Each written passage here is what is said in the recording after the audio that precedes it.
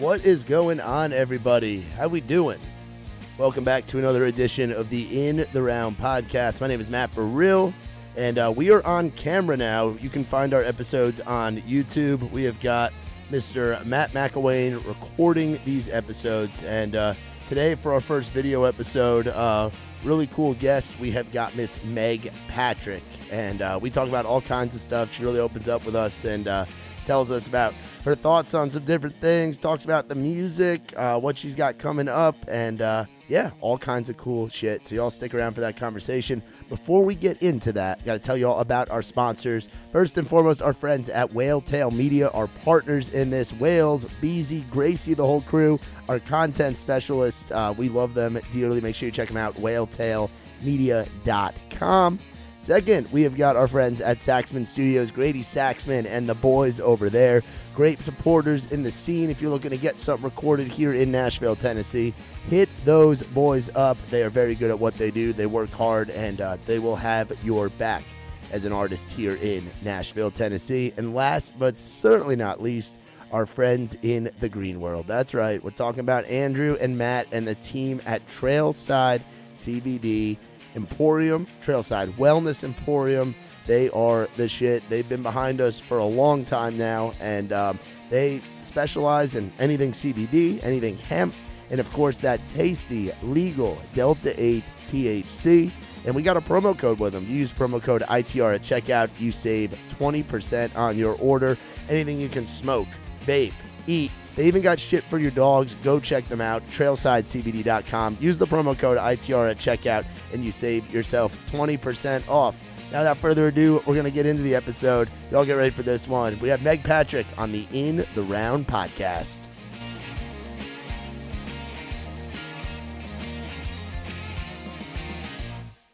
A little clap. Well, how the hell are you doing today, Miss Meg Patrick?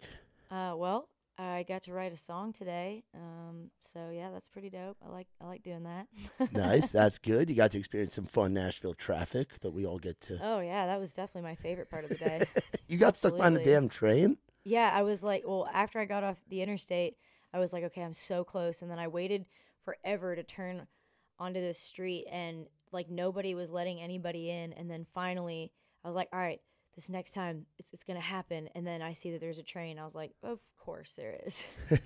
So it goes like that. How long have you been living here in Nashville? It's been almost 5 years. Almost 5 years? Damn. Yeah. Okay, so you've had plenty of taste of Nashville traffic and all that shit. Yeah, I mean, luckily I've never lived super far out of town, so I don't have to experience it on a daily basis.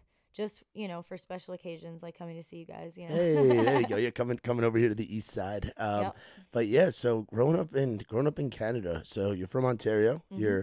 You've done a lot in that scene and Mm-hmm. done a lot here now in Nashville. And so what was that transition kind of like coming down to the States? And I mean, it was kind of something that was always in the back of my mind. It was kind of always sort of the end goal was to end up here.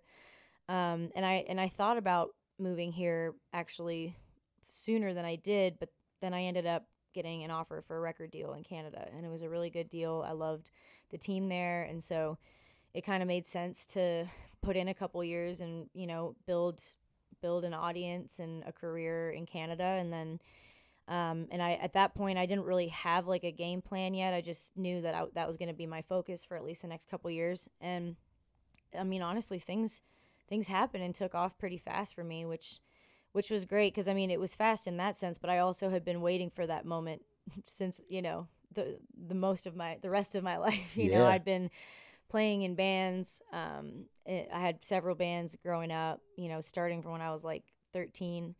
And I studied music in college and had a couple different bands during those times. My last band before I went solo was a bluegrass band.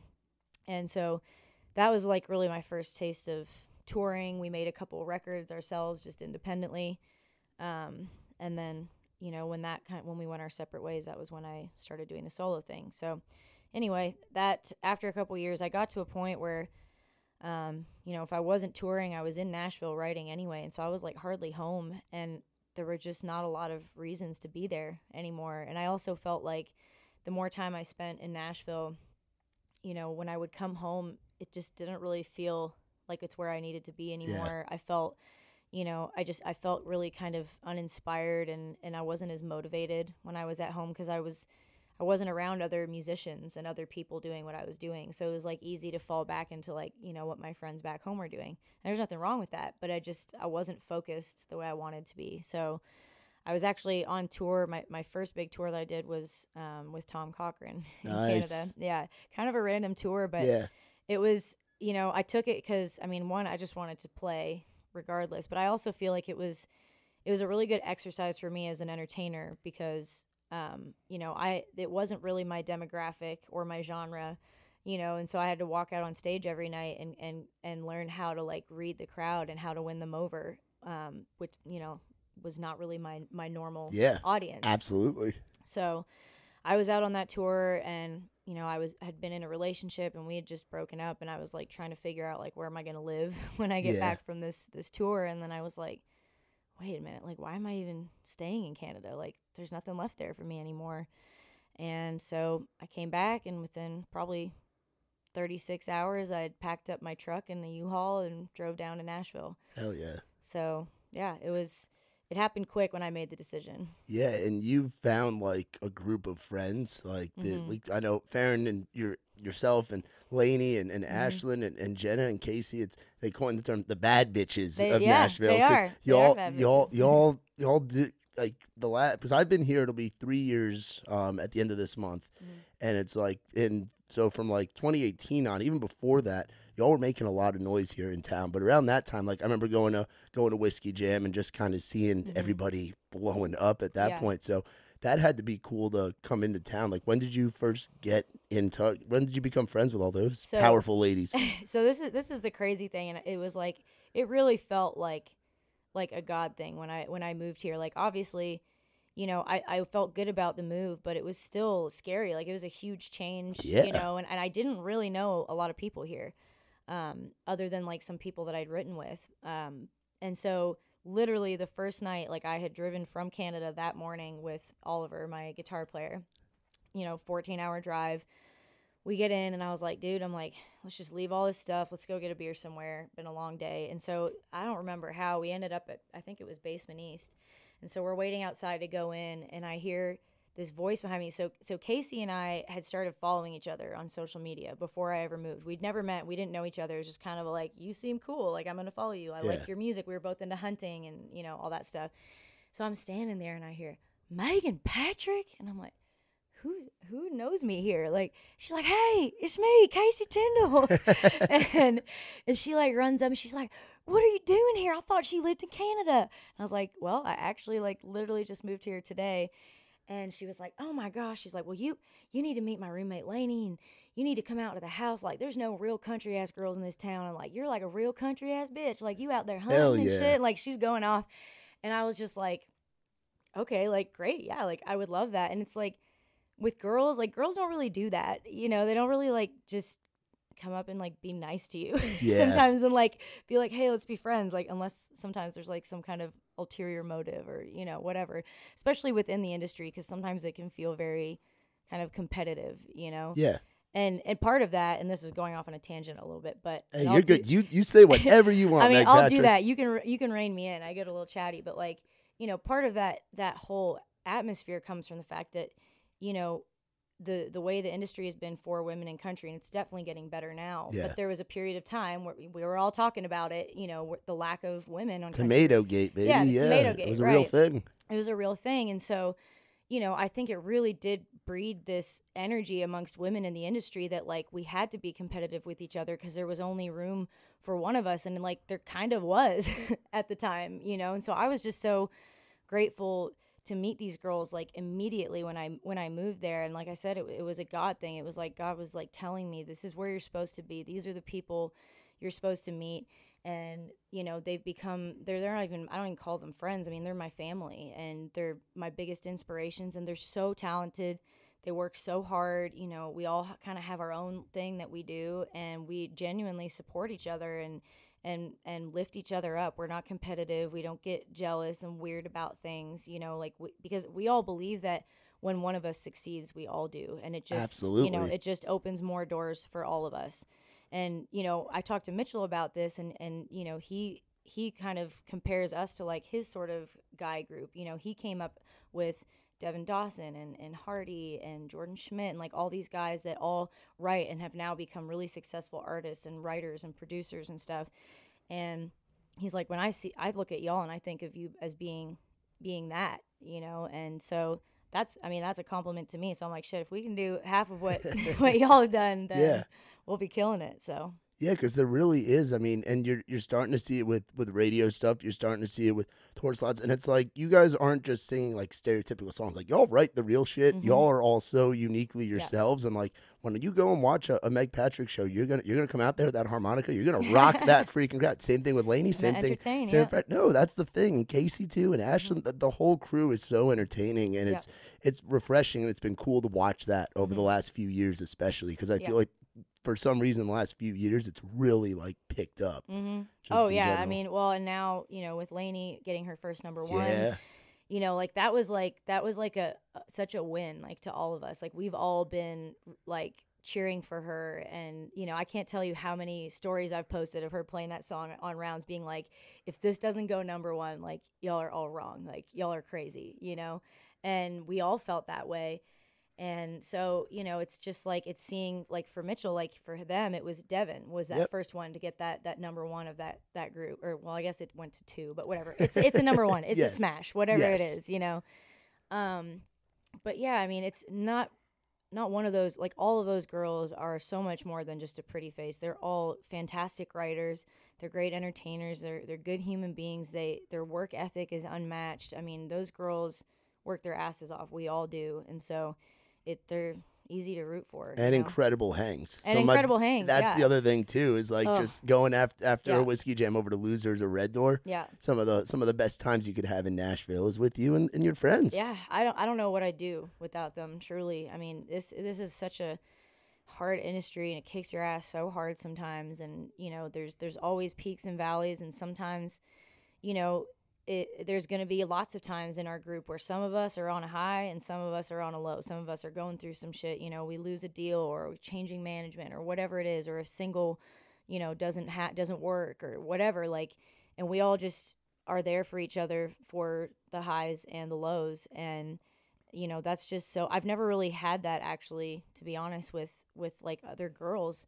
I grew up, I was always kind of a tomboy, and I played a lot of sports and like was into outdoor stuff, hunting and fishing and all that. And so I naturally just ended up hanging around more guys. And don't get me wrong, I had girlfriends that are awesome people, but like they're not in music. So there's a whole aspect of my life that like they couldn't possibly understand, because nobody can understand it unless you're in it. Yeah, absolutely. And that's something I even see going back to New York. Granted, I'm on kind of this side where I'm doing the personality thing where I go out touring with a crew, but it's like there's such a connection. Like you build such a bond with people around music and around this lifestyle, because it is a hectic lifestyle. I mean, I remember we were in North Carolina together recently. You had flown in from Florida, and then it's like, how many jobs do you do that where you go down to Florida, you play a festival, then you fly up and you're at some random ass Harley Davidson, and the next day and you're getting a tattoo before the show and like all that, like it's like, what other job do you get to do that? It's like the coolest job in the world, but so many people don't get it. They don't quite understand, especially when you're starting out. Which what was starting out like? Like, were you in Canada? They have like a 4-hour cover circuit thing like they have down here. Like, what's starting out on the Canadian circuit like? So I mean, when I got started, obviously the first thing was going and writing and getting the songs together to put out a record. My first single I actually wrote with Chad Kroeger. No shit. Yeah. Me and him, my manager at the time, had a relationship with him and started talking to him. She's like, I'm working with this new girl. Like, she, I think she's really great. Like, would you like write with her? And so I went out to LA and we sat down and we wrote my first single. And then, well, at the time it was just a song, and he did the demo for it. Excuse me. Hey, you're good. Sorry, I'm drinking beer. And the demo just sounded really great. And, after that, he was like, well, I was like, would you want to produce it? And so he did. And then at that time it was just a single, but he said, send me stuff, like send me what you're working on. Like, I want to hear what you're doing. And I sent him a song that was a duet that I'd written. and he flipped over the song. He's like, oh my gosh, I love this. He's like, let me produce some more sides on your record. I was like, I mean, it's not let you. I'm like, I don't know if we can afford you, but like, yeah, obviously that would be amazing. And then he had asked me, he's like, so, you know, who would you want to sing this duet with you? And I was like, well, like realistically, as a new unknown artist, or like if I could have anyone. And he said, if you could have anyone. And I was like, honestly, I feel like Joe Nichols would be perfect for it. It was a very kind of traditional country kind of thing, and I just like could picture his voice on it. He goes, oh, I know Joe. Yeah, I'll ask him. And I'm like, okay, cool. Like, there's no way he's gonna do it, you know. And then a couple weeks later, he texts me. He's like, Joe's in. I'm like, are you serious? And he's like, yeah, he loved the song. He's in. And so we cut that and a few other songs, and yeah, I mean that the duet was my first top 10 song in Canada. So no shit. Yeah, and so you know we did same kind of thing, radio tour, although it is not quite as intense as here because there's just not as many stations. Yeah. It's just a smaller market. But we did that, and then yeah, the first the first festival, the first shows or first tour I did some dates with Kip Moore, which was awesome. And then the Tom Cochran thing, and then getting on all the festival circuit, that kind of stuff. That festival circuit can be exhausting. Yeah, it's like, a lot. Yeah, and the thing about festivals in Canada too is like you really got to like make hay while the sun shines, because there's a much smaller window of opportunity to like play outside in Canada because it gets so cold.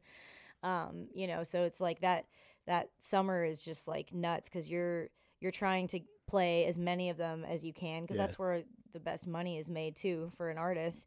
And also like a lot of it is like on opposite sides of the country. Like, you know, and you're going, I can't tell you how many times I've played, you know, Cavendish out in PEI, which is like almost as far east as you can go, and then flying to, you know, Calgary to play the Stampede the next day, which is on the complete opposite side of the country. So you're not getting a lot of sleep, that's for sure. Yeah, see, I remember actually, it was, and for me, it's like a signature, like badass Meg Patrick moment. It was, I believe, was it at a festival? I believe in Canada. There was some asshole in the front, and I remember watching that clip and being like, "You go, Meg!" Like that's quintessential, like. Yeah, that was crazy. That was a festival in Canada, and it was like, so there were a couple things that happened too before that festival that I think made it that I like kind of snapped the way I did. But no, good for you for snapping, because that's not right for somebody to be saying shit like that. Well, and here's the thing is like, that's not the first time. I mean, shit, it's not even the 10th time some idiot said something like that to me. And most of the time I would like, you know, I would crack a joke or, you know, talk a little shit, whatever, move on. Yeah. But, you know, there was a couple things that had already happened. You know, we already had a late slot for a headliner, which is like, can be tough with festivals when people have been drinking in the sun since 2:00 and you're not even going on stage till like 10 or 10:30 or whatever. And then there was a huge delay, and like we ended up going on stage. We were already like 30 minutes later than we should have been. And so I was kind of frustrated because I knew that we had lost some of the audience because people were just tired and like drunk. Yeah, it happens, You know, and it was the last night. And so anyway, I was frustrated with that. We finally get on stage. We're getting in the groove. And then, you know, I'm starting to introduce a song, and this guy yells it out. He says, "Show me your tits." And first time I was like, I didn't say anything, just ignored it, kept going. And then he said it again even louder. And I was like, oh, okay, you want my attention, motherfucker? You just got it. And how many times can I say fuck on this podcast? Well, however many times you want. We're sponsored by a weed company. You're okay, good. All right. Well, because I think I might have broken a record for most times saying fuck inside of like a, you know, 30-second speech. I just like, I don't know what it was. I just like saw red, because he was like, it wasn't just that he said it. He was like being disruptive. Like he was like kept doing it. You know, he did it more than once. So I was like, all right, I'm like, no, put the lights on the crowd. Who said that? And it's like crickets, you know. And I was like, no, you said it. Like, own up to it, kind of thing. And literally everybody in the crowd just like points at this guy, like totally throws him under the bus. And I looked at him. I was like, you? I was like, get the fuck out. And he starts yelling back at me. I said, no. I said, get the fuck out. I'm like, this is not a strip club, you know? I'm like, I did not work my whole life, you know, to get up here and, you know, put my blood, sweat, and tears into this performance and these songs to have it like degraded to show me your tits. You know, I said, I don't even remember what I said, but I just said, I work too damn hard, motherfuckers. So fuck you. Yeah. And Amen. Amen, girl. And that was and the crowd just like went wild. Thankfully, like they were definitely on my side. You know, they had my back. Who wouldn't be on your side? And I think so trust many. Me. And I think so many like females will see that too, because a lot of folks deal with that. Yes. Like it's not just happening to you. Well, it was interesting because so after this happened, like, you know, after that happened, we finished the set, and when I came off stage, I actually was like kind of upset. Like it was such a shitty feeling to be up there and like trying to kill it, and then some guy just thinks that's all you're worth. You know what I mean? And so the next day I'm in Nashville, and I wake up, and my buddy Sam Sumser, he's calling me. It's like 9 a.m, and I'm like, shit, like, am I supposed to be at a right now? He's like, dude, you're a badass. I was like, thanks. Like, oh, so you had no idea that it was like this, I had this no moment. idea, yeah, that this, like, he's like, no, he's like, your video. I'm like, my music video? Like, what are you talking about? He's like, that video of you, like, cussing that guy out. He's like, it's, like, gone viral. It was, like, on Reddit and blah, blah, blah. I was like, what? And then I start thinking, like, oh, shit, like, am I going to be in trouble? Like, is the label going to be pissed? Like, because I had just started talking with Riser House and was, you know, going to do a deal with them. And I'm like, oh, my God, like, what if, you know, they get really upset? And I remember Jennifer Johnson, who's the head at Riser, she called me. Excuse me, sorry, I keep burping. You're good. And she called me, and I was like so nervous. I'm like, is she gonna be upset? And she was like, I'm so proud of you. Yeah. She said, you know, that is one of the reasons why I wanted to sign you. That's the Meghan that I love. Like, and I was like, okay, so you're not mad? She said, absolutely not. She's like, we're blowing this up. I'm calling USA Today. Like, I'm doing this. So all of a sudden, I'm like doing all these like interviews and everything around this, and I started and I made a post about it on my social media, kind of explaining things. And basically what I said was like, I'm not sorry for what I said. Could I have said fuck less? Yeah, probably. But, you know, I didn't have time. I wasn't afforded the luxury of like time to like create this well thought out speech. I honestly said exactly what I was thinking as I was thinking it, and said it with the amount of anger and passion that I was feeling about it. And, you know, within the industry, there was an overwhelming amount of like positive support. And I got a lot of really awesome messages from like other female artists being like, you know, I've had that happen to me and I've never said anything and it always bothered me. And like, you just literally gave me the courage to say something the next time, because, you know, I was worried that people, like, I would get backlash for it and whatever. And so, you know, for a while it was like really positive, and then it got really dark. Really? Yeah. I had one of my friends, her mom was like at work, and this woman at her work was like, hey, have you seen this video? Like, isn't your daughter like friends with her or whatever? So somebody that was at the festival had posted it on Facebook, and like in support of me. This was someone that was a fan of mine, and she started going through the comments and sent it to me. And I'm pretty tough. I got a pretty thick skin, but it was absolutely horrible. The things people were saying, just like, oh my God, like, I don't even want to say it. Yeah. It's like, it was just really, really nasty. And just like, you know, because I expected, you know, some people were mad about the language, like, oh, there might have been children there. And I was like, okay, well, if you bring a child to a music festival and they're still there at like midnight, like, they're gonna see and hear adult things. Also, like, I'm not the fucking Wiggles, okay? I'm not a child entertainer. I'm a grown ass woman who makes music for grown ass people. And like, and also, if you think that a woman using the word fuck to stand up for herself is the most damaging thing your child saw on the internet today, you are delusional. You've got no idea. Like, you think, like, if you have a kid that's on social media, I mean, first of all, I guess they're supposed to be, what, 14 or older? At least. And you think they haven't heard that word before? Yeah. Like, get over yourself. Also, it's not my job to raise your kids. Like, that's your job. You know what I mean? Absolutely. But yeah, that was the tough part. And I had to remind myself that, like, you know, for lack of a better term, these are people from shallow end of the gene pool. Like, these are people that, like, are just get on the internet. They're keyboard warriors, you know, they're trolls. Yep. They're miserable people, like, and you shouldn't care, you know, what they think. But that was like kind of one of my first tastes of like really being like bullied and attacked online. And it was tough. I had to like give myself some boundaries on like going online and like just not looking at it for a while, because it really bothered me. Yeah, well, I think I speak for everybody in Nashville in our music world when I say like that was the end of the day, end of discussion, badass moment for real. Thank you. Like I remember watching that, being like, "You go, Meg."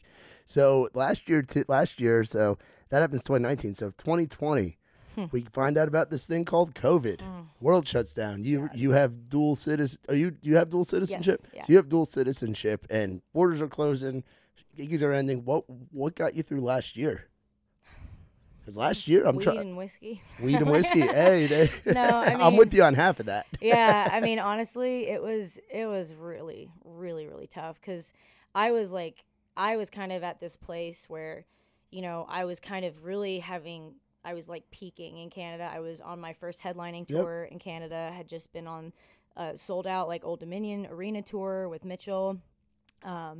I had just signed my US record deal, and like we were getting ready to like go to radio with my first US single. I had all these big festivals lined up. Like I was literally like in this position where, all signs are pointing to like your shit is about to blow up. Like this is going to be your year. And then it wasn't. Yeah. And so as soon as I knew that this like realized like, okay, we're losing shows, like and the light at the end of the tunnel is getting further and further away, and just kept getting worse and worse and worse. And so I was like, all right, I've got to make the best of this time and just write a bunch of songs.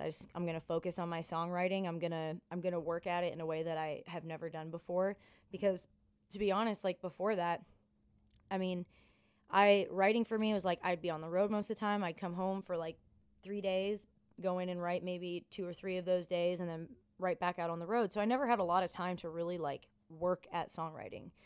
And then the worst part of it was like, after I told myself that this was my plan, it was like I had just like the worst writer's block. Like I was so like, I swear, like I couldn't have written a song to save my life. I had no ideas. I had no inspiration. I was just like, probably partly because I was just really depressed and upset about everything that was going on. So I told myself like, all right, stop beating yourself up over it. Just, this is what you're going to do. Every day for at least 1 hour, you're going to sit down with your guitar and you're going to work on something. Like you don't have to write a whole song. Like even if you just sit there and come up with a cool riff or a melody or a little bit of lyrics or whatever it is for at least 1 hour. Like if after an hour you got nothing, cool, you stop. You tried. If it turns into something else, great. And being more intentional about my creative process really changed something for me. And then after that, I felt like I started writing some of the best songs I'd ever written, because I was really like, I was making it a job. I wasn't just like showing up to the right and like using whatever, I guess, natural ability I have to write a song. I was working at it, and I was, making time to work at it outside of the writing room. So that was kind of what got me through, is just trying to immerse myself in the creative part of things. I wanted to spend more time, playing my guitar, getting better at guitar, and I learned how to use Pro Tools so I could, start there you go. doing that kind of thing. And so, yeah, I think there was a lot of positive things that came out of it, but there's still a part of me that feels very bitter about what I feel like was taken away, and the way it's still affecting my career now. Well, how's 2021 been going? There's been some good and some bad. I mean, it's, I lost like basically even though we got shows back here in the US, like I only had so many shows for the US, and like I had a lot of stuff that was supposed to be happening in Canada. Oh yeah. And like everything just kept getting canceled, and so it sucked because like there were some US things that I had turned down to play in Canada because one, I needed to, keep up with my audience there, but also like that was my moneymaker. I'm not really where I'm at in the US level right now. It's like I'm just kind of barely breaking even, whereas like in Canada I make good money. Yeah. And so I had this whole plan to essentially use the money I was making in Canada to help support and supplement my touring in the US. Yeah, people don't realize that there's so much that goes into touring and goes into promotion and goes into all that stuff. There's so many expenses. It takes a while to actually make money. Yeah. To actually profit. It does. Now for Canada, where would you say, and I don't mean to put you on the spot, but where's like the best Canadian market? Like where do you know you're gonna go and it's gonna be a crowd that's gonna do the research, sing back the words, they're gonna be rowdy, they're gonna buy the merch? Like, I mean, obviously I'm from Ontario, so like my biggest fan base is still there, because I've toured there the most. Like Boots and Hearts is a big festival there. That's kind of always been like my favorite because it's kind of like a hometown festival for me, and I know I'm gonna get like my hometown crowd and the people that have kind of been there from the beginning. But also, I mean, there's a lot of great. I mean, Calgary, like the Stampede is always crazy.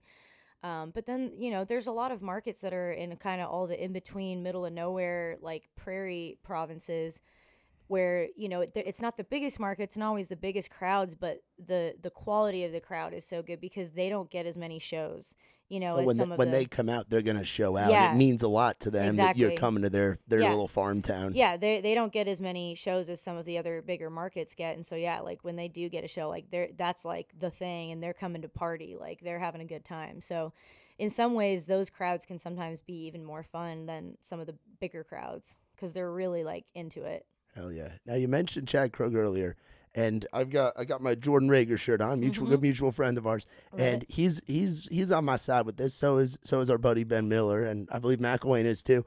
Why do people hate Nickelback? Why do you think that is? Because I love Nickelback. Dude, I don't get it. First of all, I don't know how this like became a thing because I just don't believe that many.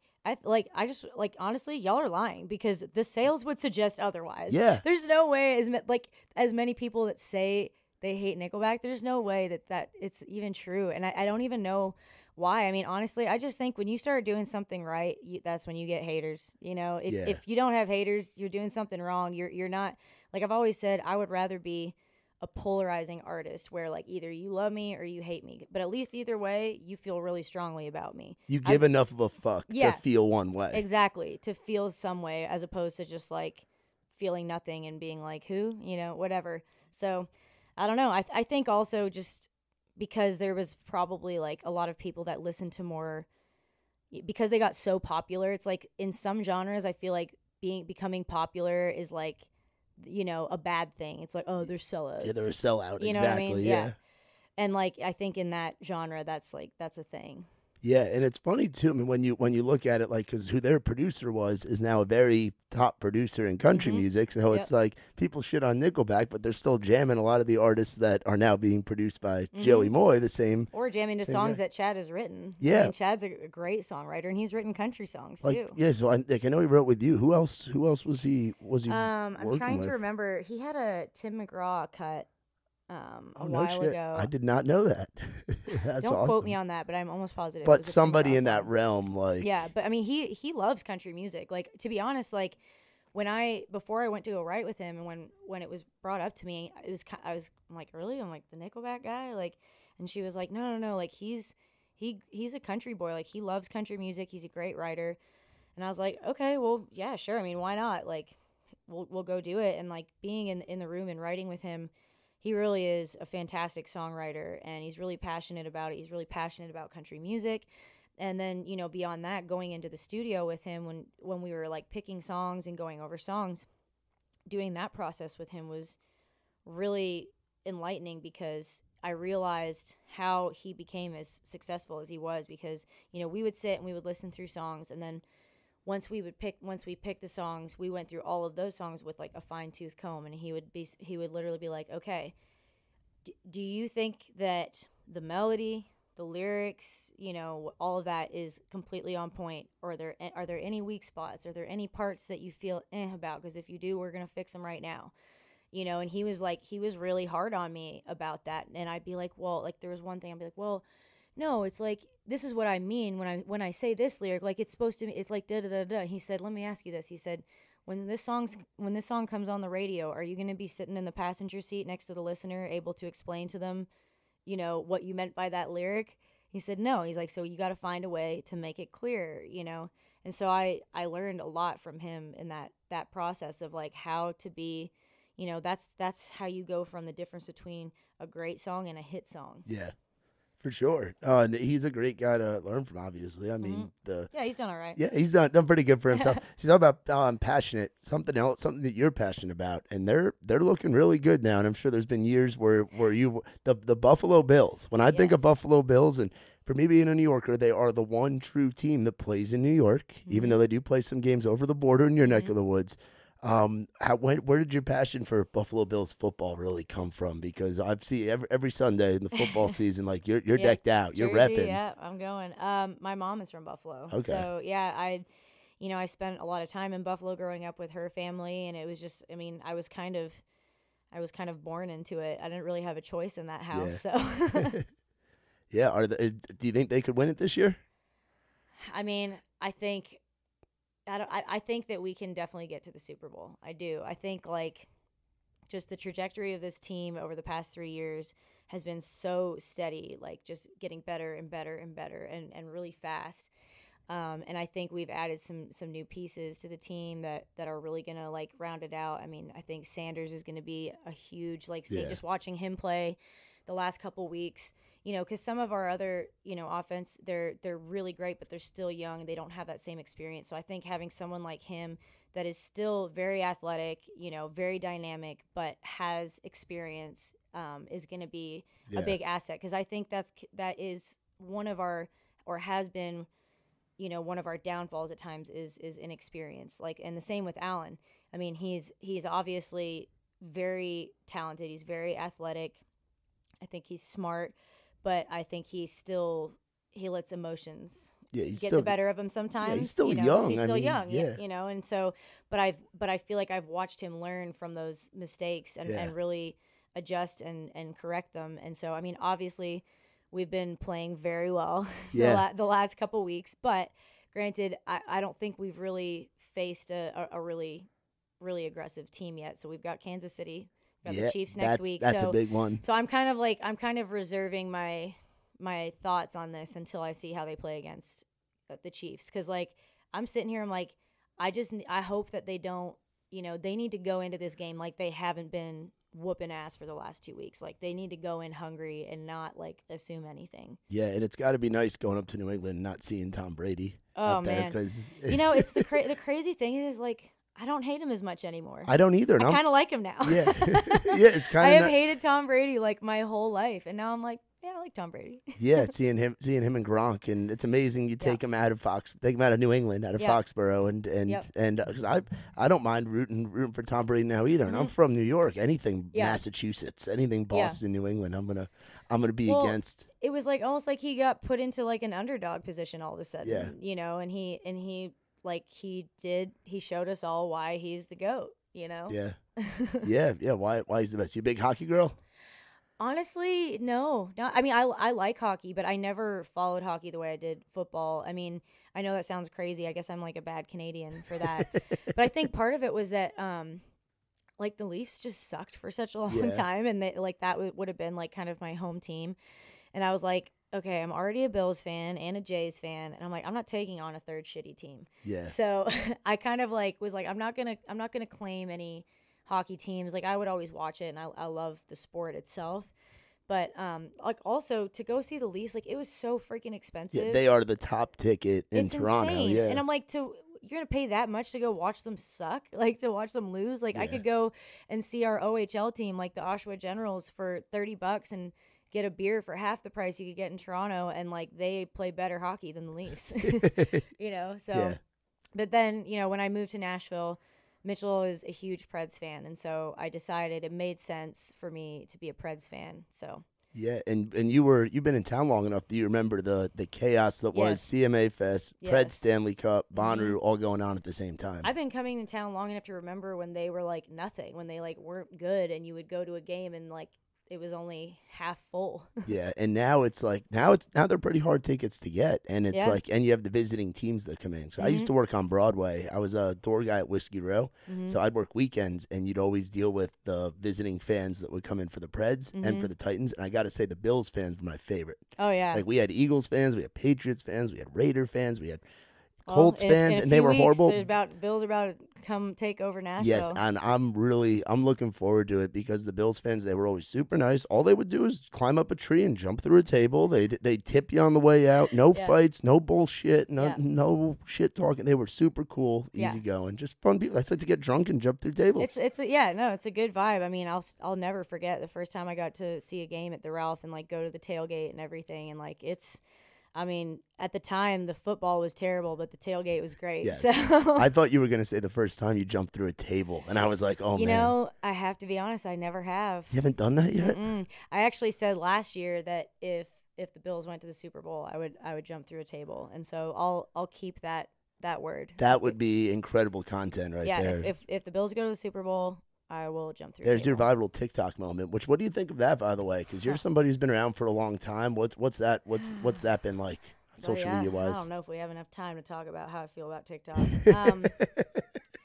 You're good. Okay, so because I've heard so many like mixed things, and Yeah. obviously, I mean, what me and Matt get to do every weekend is in a way kind of a result, but I don't think of like our Mr. Trey Lewis, as a TikTok guy because he's been doing music. Like the TikTok music artist is somebody that I think of that's never played a show, that does the lip syncing of the lyrics, like does all that stuff, which to me kind of drives me a little nuts. Yes. Well, here's my thing. Like, so my biggest focus and I would say one of my biggest strengths as an artist is my live show. Yeah. You know, I pride myself in not just getting up there and singing, but being an entertainer. Yeah. Like, which you know, you do a great job Thank of, by you. the way. Well, and because I've been doing it for a long time, and it's also the thing I love the most. I mean, some of it, you know, it's equal parts like just passion and like loving what I do, and just hard work, and like really, like I don't just get up and sing.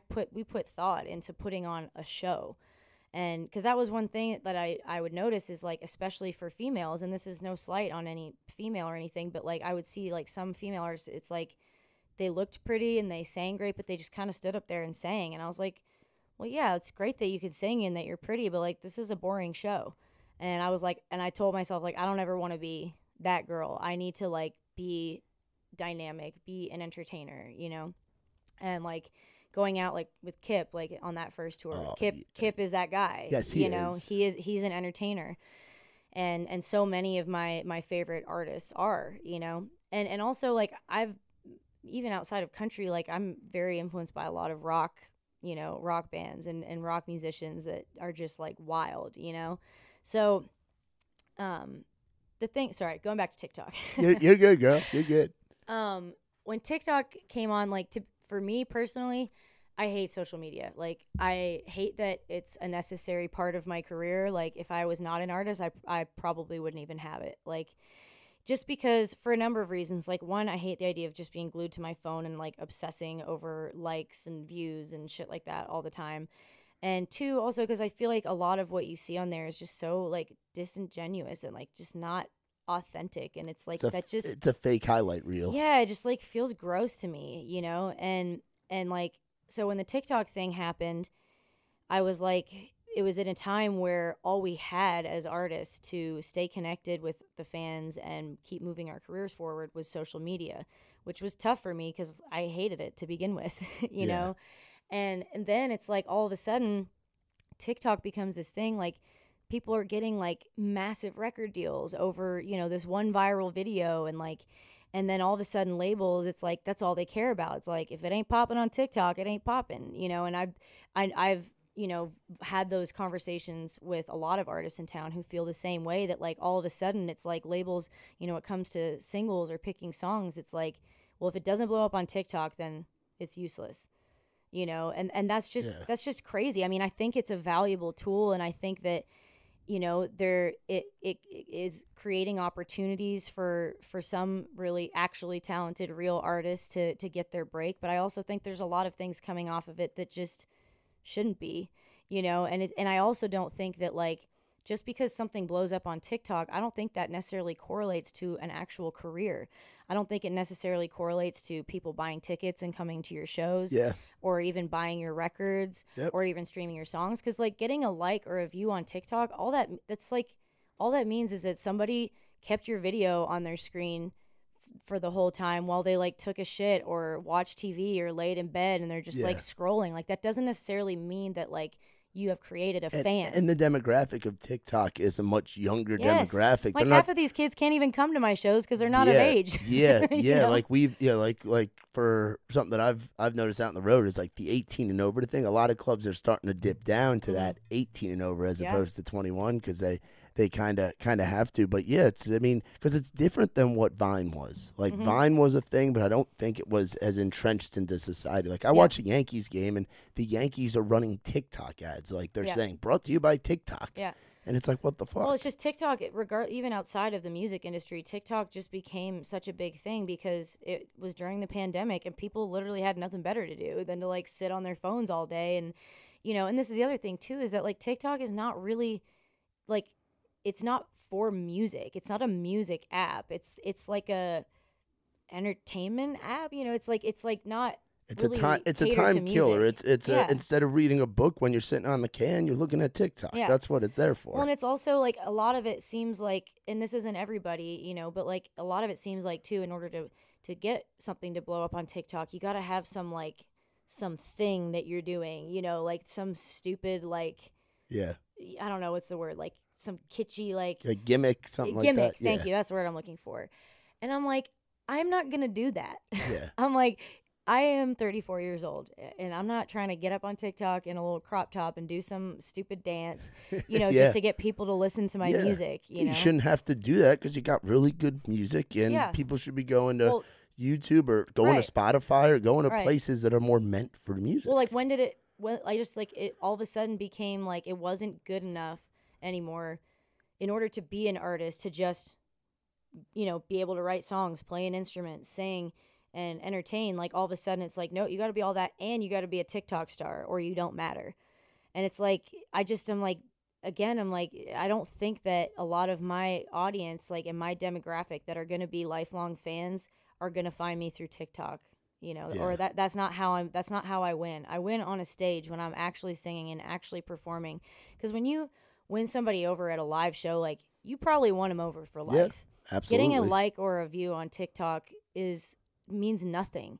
Even if it gets one song to blow up, they're going to move on to the next thing that they find on TikTok after that. It's not creating longevity. Unless you can keep them with the rest of your catalog and they come out to a show, and that's something that the TL likes to say. Well, at that point, you have to have the other pieces in place. Yeah, which is where you do have some folks where it does happen, and well, and Trey's one of them. Yeah. I mean, like when I saw when we played that show together, I really had never seen him play a full set before. And I was like, I told him, I was like, dude, I was impressed. Like, you have a great show. Yeah. You have other songs that are great. Like, you're a real artist. Like, you're really going to do this. Yeah, and that's where it can be used to the advantage is if you've got your shit kind of cooking. Part of if you've got your shit cooking, it's another avenue. If radio's not fucking with you and big and like nobody's really, you don't have booking, anything like that, it can help.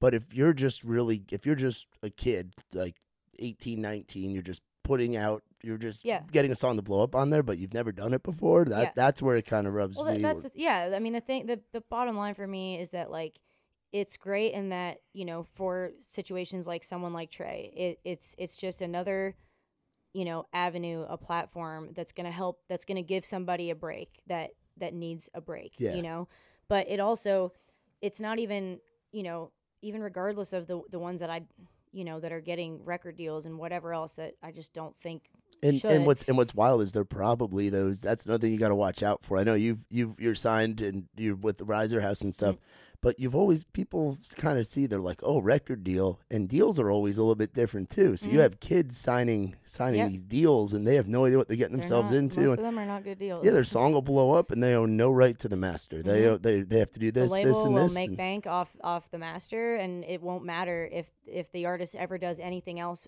beyond that, because they'll make their money back and then some. And unless the artist like manages to hold on to that audience and has like a killer single to follow it up, which is very tough to do. It's very tough to do, and it's also for me, and then we can get off of it. But like it's also the idea that like I'm not mad at the people that have gotten success or record deals because of it. Like that's great for them. What's frustrating to me is that it has become this thing that has become so, all important to the industry that like if you're not blowing up on TikTok, that you're not worth it, or you're not viable, or that like even if you have a great voice, you write great songs, and you're incredibly entertaining, which is what it's about. Right.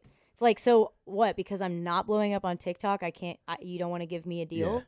You know what I mean? It's like that's what's frustrating to me about it is it's become too important. They're putting too much weight and importance on this thing that might pan out or might not. Yeah, and then the next app will come along, and then we just roll with it and stuff. So what's been going on with you lately as far as music coming out? Like, what's the plan now for the end of this year going into 2022? Which I'd say we're all excited for 2022 because half of this year's still been a clusterfuck carrying over from 2020. Yes. So we just put Heart on My Glass out back, I guess, end of June. So. For right now, I'm back writing again though. We're just looking to figure out what the single is going to be for the U.S. My stuff in Canada is still rolling. I've got Cool About It is going to radio in Canada is my next single. We just shot a badass music video for it, which I'm super the best video I've ever done. It's gonna be really cool. Where'd you guys do it? You did it here in Nashville? We did it here. My director Sean Hagwell, he's done my last 5 or 6 videos. He's awesome. He's super creative, and because for me, when I make music videos, I'm always trying to look to do something a little bit unexpected or bring a storyline, do something almost a little more cinematic. Because who needs another music video of just me glammed up doing a performance, of the song? So this video. I'll say this. It would be like if a James Bond movie and Ocean's 11 had a baby to a country song. That's what this video sounds is. Like a video I got to watch when it comes out. I'm excited. Yeah, hell yeah. I'm really excited. So, so other than that, I'm just trying to make plans for next year, keep writing, figure out what that single is going to be. And then hopefully, we'll be getting out to radio in the U.S. Beginning of next year. So. Hell yeah. That's awesome. But man, the wheels turn slow. Yeah, as Alan Jackson says. Yeah, no, it's part of it for sure. Yeah. It's something that it takes some time, but I gotta say I'm excited for you. Thank you. You got dope ass music. You're gonna go into these new markets. They're gonna get the Meg Patrick show, and if you're not a fan, I don't fuck with you if you don't fuck Meg Patrick. Personally. So but yeah, so a couple of Nashville questions. Favorite Mexican joint in town? So we got a million of them, which I did not expect coming from New York. I did not expect that Nashville would have a shit ton of Mexican food. Or are you not a big Mexican fan? No, I love Mexican. You know what? There is one that I went to that was in West Nashville, near the Nations the other day that was really good. I can't remember what it was called, though. But Mas Taco is good in East. I mean, honestly, they're all, pretty good. I don't even, I'm trying to think what's a plate? Well, then if not a specific Mexican joint, what's a joint that's this is my favorite spot? I mean, Mitchell and I go to Urban Grub a lot because it's by the house. Yeah. It's kind of one of our favorite spots. My friend RJ has a place called St. Stephen's in Germantown, which is awesome. Also, I mean. So I love steak, so any steakhouse. Any of those steakhouses, King Prime is really good. Luke Bryan's new place, what's that E3? called? E3 is really good. That place slaps for sure. What's your red door? Your I'm drunk on a weeknight because I'm usually out on the road on the weekends. What's your drunk red door order? Are you a potato salad girl? You a pizza girl? I know Farron likes them pizzas. Oh yeah, sometimes I go for the pizza. Sometimes I go for the turkey sandwich with the potato salad because that potato salad is. I don't know what they put in there, but it's another level. It's so good. But Red Door, I have this theory with Red Door too, because again, I don't drink, so it's for me, it doesn't affect me too much. Mm-hmm. But the times, it takes a minute to get yourself a drink and to get food at Red Door. And I feel like part of the reason they do that is because then you just stick around longer, and you get it's like you get trapped in a hole. You can be at Red Door for 6-7 hours, and it just kind of sucks you in. Yep, for sure.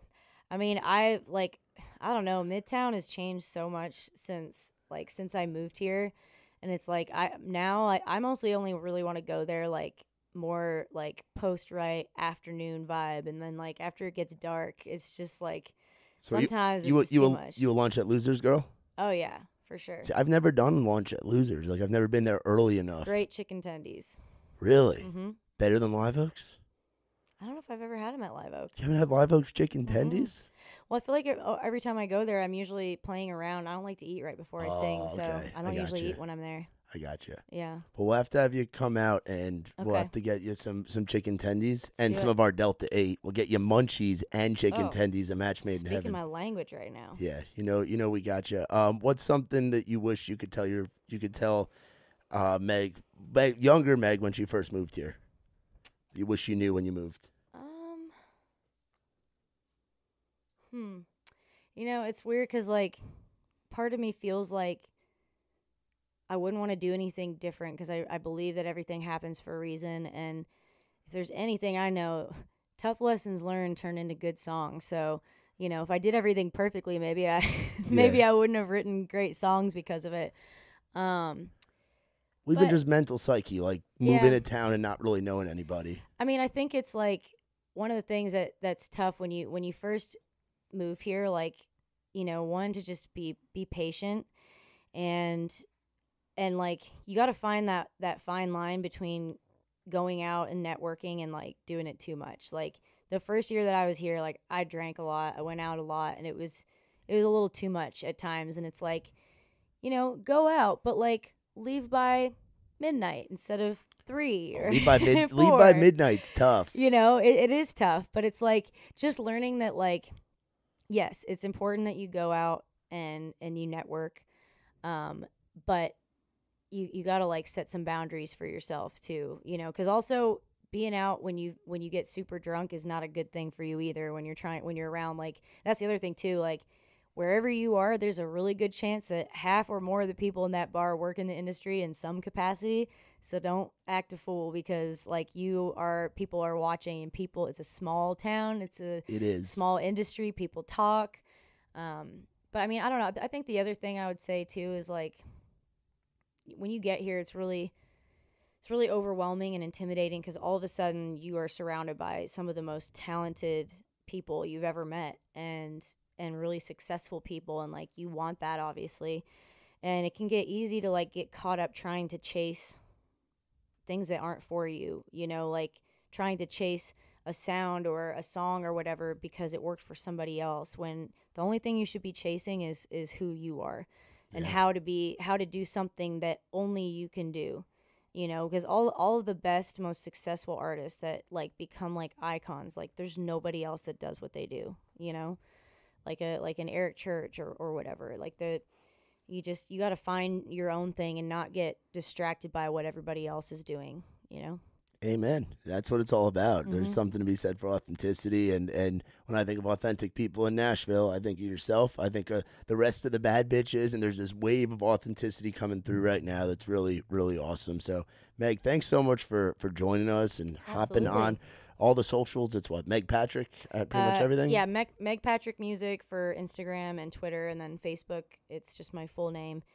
Meghan with an H, Meghan. Meghan with an H. There you go. People always forget the H. Awesome. So. And make sure you guys check out her stuff on Spotify and Apple Music. Well, you guys, thanks for listening to another edition of the In the Round podcast. Big shout out to Meg Patrick for joining us today. Remember to check out the sponsors, Whaletale Media, Saxman Studios, and of course our friends in the green world at Trailside CBD Emporium, that tasty, legal Delta 8 THC. Use promo code ITR at checkout. Save yourself 20% off. We'll see you all next time. This has been the In the Round podcast.